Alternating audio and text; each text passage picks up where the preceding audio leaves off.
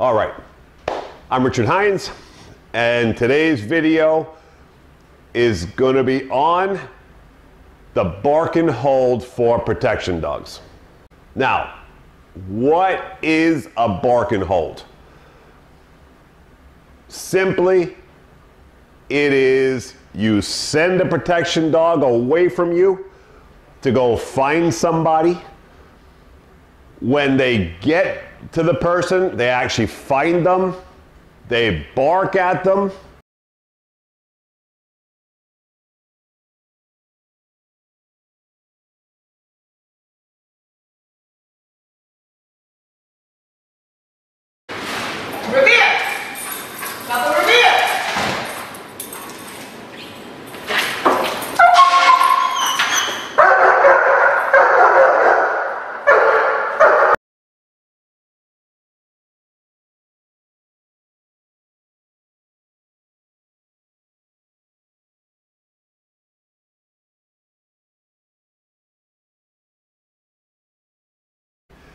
But not supposed to bite them necessarily. So when they find, they alert, they trap the person, alert, they found them, they have them caught here, and waiting for you to come. The game goes, if the person tries to flee or attack the dog is allowed to take action.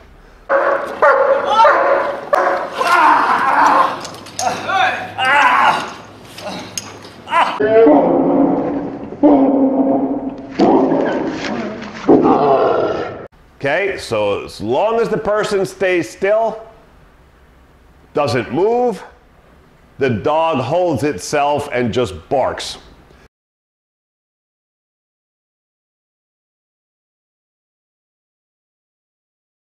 Right? Keeping the alert and keeping the threat on the person that it was sent to find.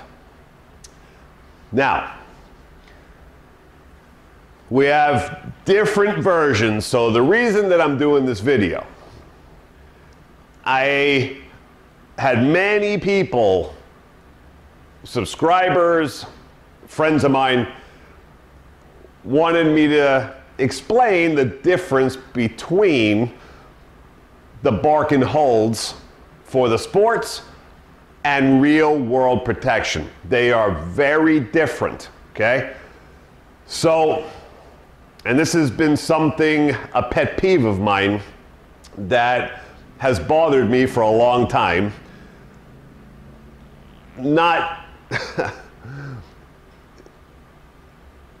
seeing that so many protection dog companies, right? I mean, almost all of them that sell personal protection dogs treat the bark and hold as if they're doing a sport, right?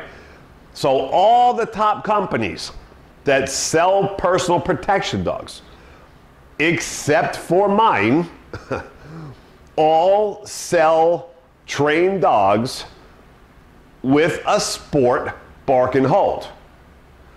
So it always puzzles me, and I don't get it.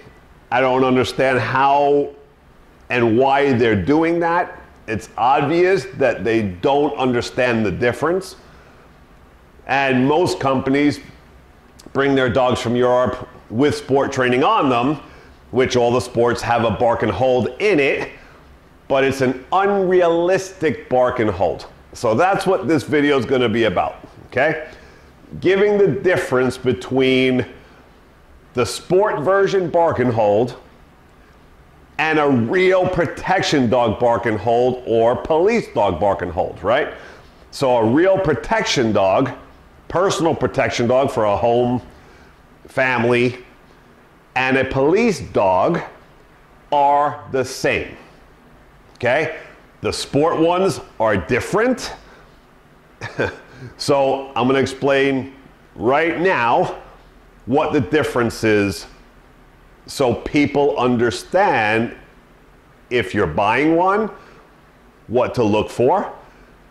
If you're training one as a trainer, what to be aware of, what's real, what's not real. All right, so here, let's go through the difference. In sports, okay, all protection sports, they all have a bark and hold in them. Different versions, but they all have a bark and hold. So let's take the most famous one that worldwide everyone does.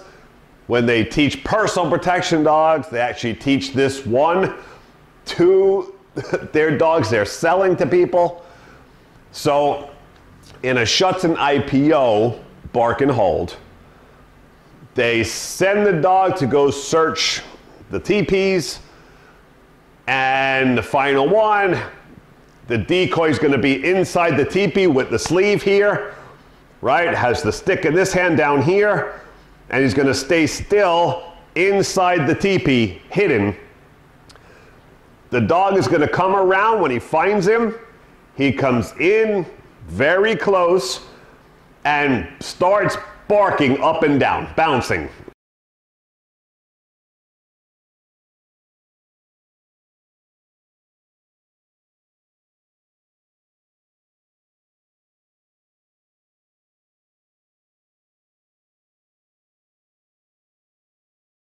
Rah, rah, right? And like I explained in other videos, the dogs in the sport, especially Schutzen, are barking at the toy, not the man, even though it looks that way, but very close, and you get the talking, the alerting that he found the guy.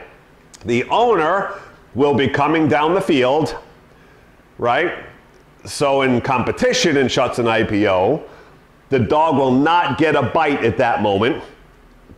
On training field for the competition, he'll get bites to keep his interest and know that the guy inside there is a possible bite victim, which keeps the dog's drive high and possibility that he'll get a bite this time, okay? So, but the dog is very close when he's alerting, okay? In French ring sport, or any of the ring sports, I'm going to use this one here as French ring. Same kind of thing inside this enclosure, right, like a teepee. The dog comes in, finds the guy, starts talking, very close on the body, right, almost has head on his waist.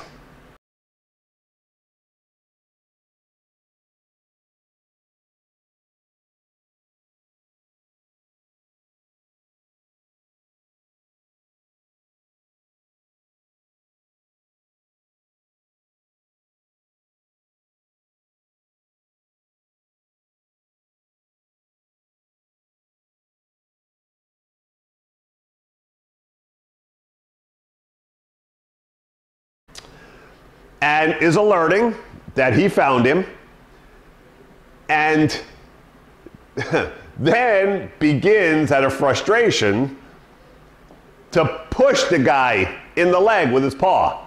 He's like hitting his leg, come on, move.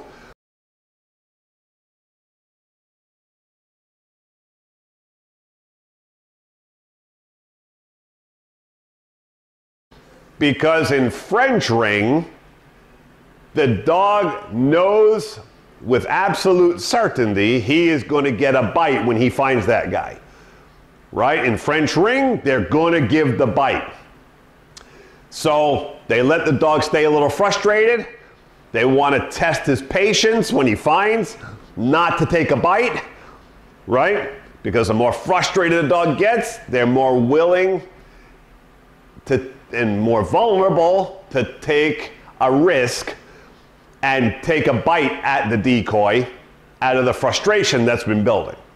So here he's sitting there for a little bit. When the dog found him, he's talking to him, and the dog's getting frustrated, so the dog starts to push him in the leg with the paw.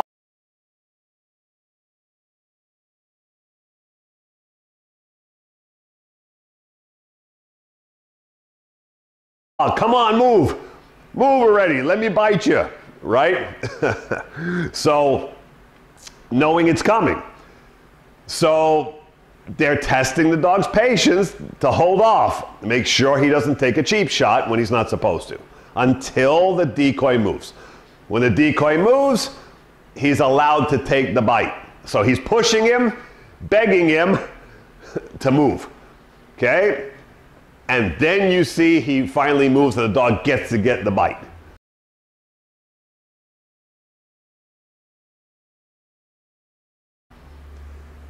Now, these two versions, different sports, but different way going about this, but both very close onto the decoy and the body. Putting dogs in a very dangerous, vulnerable position, okay? This is what we call a no-no in protection dog training, okay? So if that stick, the guy in the blind, in the Schutzen IPO, it was a knife, and the dog was rah, rah, rah, rah, he could have just went bam and stabbed him, chest, neck, whatever it was, being that close, right? Being right here.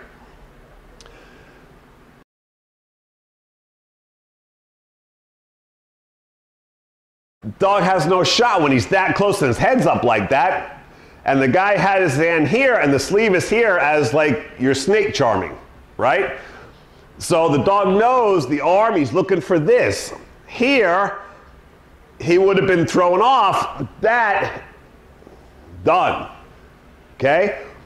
But if there was distance, there's no way that that guy, even if he had here and the dog was barking from out there, would never be able to do this without the dog going wham, bam, or hitting him here and stopping the attack, okay?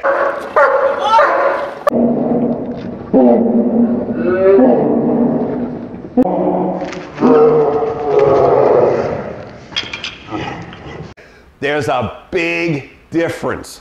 It's huge. And it puts the dog so vulnerable in real life that it's unacceptable, right? So that's why when I buy sport dogs, right, to sell, I have to change all the training on the dog, right? Because I have to get rid of all these unnatural, superficial, what I call it, sport behavior, and turn these things into real protection, real life protection skills. So now I have to alter the dog away from what they learned for years, right? So in real life, I'm going to show you here KNPV, which is a Dutch sport, but it's a police dog exam for real police dogs, right? So the KNPV is producing almost all the police military dogs for all countries, right, coming out of Holland, right? The KNPV is only in Holland. So you have to purchase dogs from there. It's not played anywhere else in the world, that sport, only in Holland. So when those dogs pass their exams of the KNPV exam police test in Holland, they are now certified that they are good enough and that they qualified to be a certified police dog. So now those dogs are sold to people all over the world, police, military, United States, Europe, I mean, all over the world, right, are all now coming from KNPV. Strictly, I would say 95% of all police dogs around the world and military dogs are coming out of the KNPV in Holland. Okay, so it's a huge thing. So the Dutch don't care about fancy anything like that. They care about real tough dogs taking care of business in real life that have the guts, tenacity, toughness, and they're gonna put a beat down on you, right? If they gotta catch you, their scent on you, it is gonna be horrendous, right? But the training also, right here for the KMPV, you're gonna see here in their testing, they send the dog around the back of the decoys.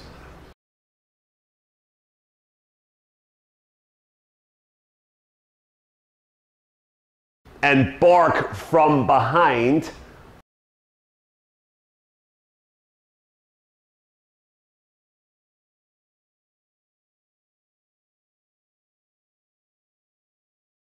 Right? Even though they're very close. But they don't want them in front because they're at risk of being hit, shot, stabbed, okay? So they send them to the back and the dogs learn to run, get around the back and bark here. Because any movement, anything of a kickback, right, or you're gonna get mauled. Right? I mean, they're going to grab the arm, they're going to grab you in the leg, they're going to grab you in the butt. It's going to be horrendous. So you're putting the dog in the driver's seat, right, with this position of making them safe. And they have the advantage now. They are not at risk, right? So even if a weapon was down here and you went like this, by the time that hand even moves a little bit, they got you in the leg, they got that arm that just moved. I mean, it's very difficult, right, to harm a dog, really difficult with whatever you have when they're on your back.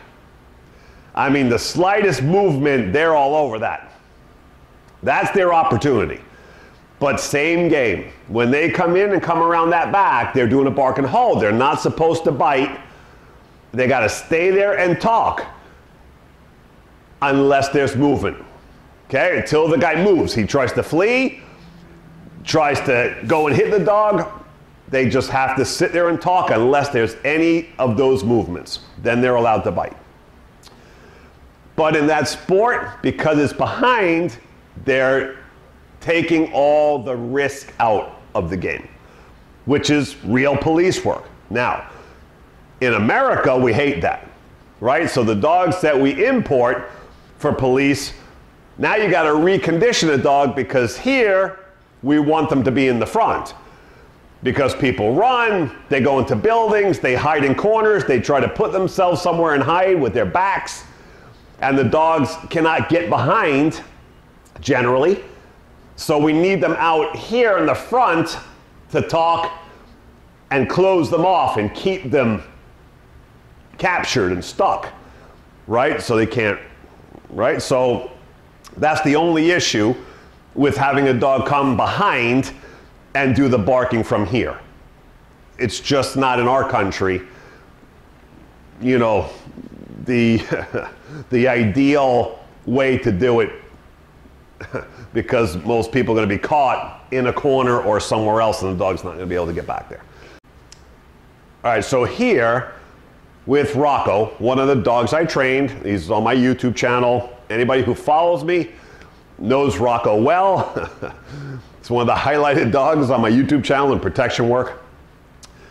So here, when I was teaching Rocco how to do the bark and hold, we were keeping him probably 3 to 5 feet from me to bark a little further out.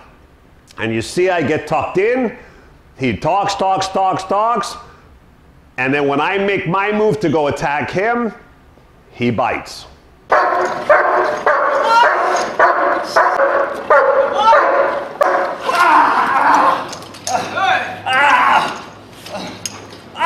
Or I try to run away and flee. He knows that's his moment, and he bites me in the back. right? But we have that gap to keep him safe, right? And you see in that one there, the moment I go to throw an attack, he was up in that arm so fast. I mean, even if I had a weapon here, a knife, and I went like this, boom, he's gonna hit me. I went like this, he's gonna come down, he's gonna hit me here, he's gonna hit me somewhere up here. You might even get it in the face, right? So I mean, even to come down like this would be very dangerous with, you know, these real protection dogs, because they're not playing, right? So Rocco had gotten other decoys of mine up in the chin and the face, right? So I know if I would have even a knife down here and I would have made a move like that when he's out there like that, and I even went like this, he was already coming. And if I have my head down to go like this, I'm probably going to get it in the neck, face, somewhere around there, or he's going to stop the arm. However it goes with no equipment on, it is going to be brutal, right? And Rocco has a serious bite on him, right? Anybody who's followed this has seen me bruised in the suit. Take it off, I'm bruised all over. I have to do timeouts because the pain of the bites is unbearable in a big 40-pound suit jacket, right? I mean, his bite is nasty, right? You do not want to take a bite from this guy without equipment on. So any of this stuff, club, I mean, it would just be a nightmare to take a bite.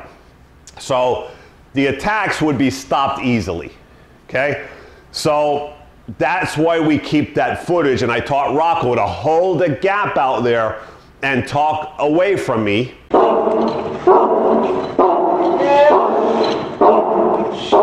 Right? And then here, Rocco finds me in a bathroom hiding, and the moment he finds me, he was going to enter, but he jumps back out knowing the game that even though I'm in the bathroom, he cannot come in because it's a tight little bathroom. There's nowhere to go. So I was right behind the door. So the moment he realized when the door opened that he was too close, he jumped backwards outside the bathroom and gave me space.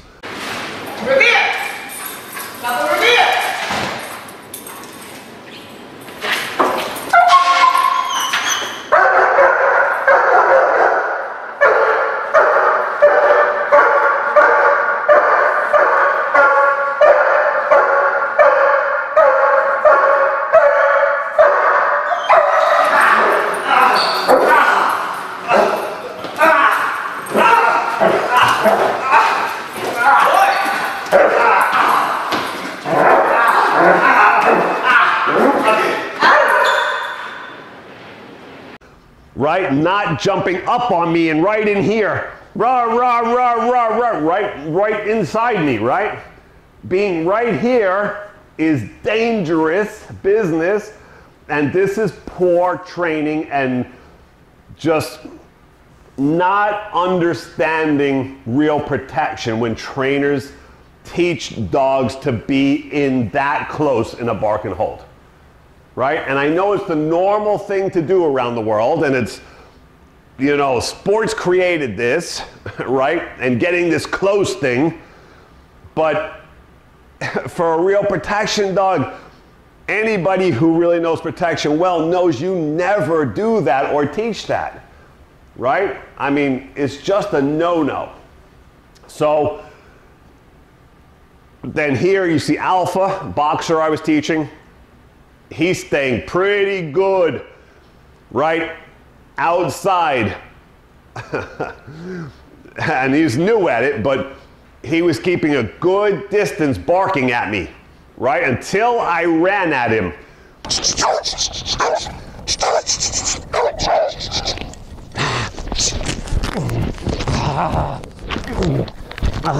So we prefer those distances and gaps when we do our bark and holds. It gives the dog big advantage, takes the risk off of them, right, and puts them in the perfect positions to be able to gauge the situation not be surprised by an arm movement or an attack, right? We make sure the dogs are safe. And I mean, these dogs are so quick on any even little flinch movement that when they're out that 3 to 5 range, I mean, anything that moves, that they are coming and they're gonna cut it off. Being here, it's too easy. Boom, right? Knife, here, I mean, anything. Shot, I mean, so this is the difference between sport bark and holds and real protection dog, police dog bark and holds. Okay? So, again, all my dogs, all the dogs I train, I always make sure we teach that distance and gap.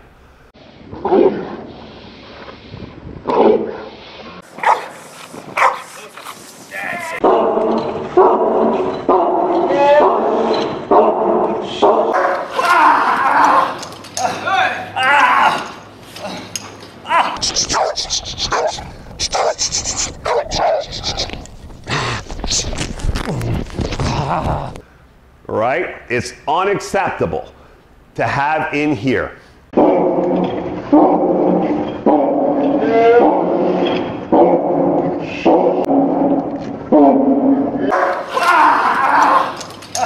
So that is the difference between sport bark and holds, personal protection, police bark and holds.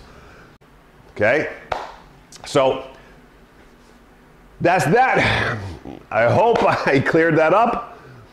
So, till next time, Richard Heinz, Miami Dog Whisperer.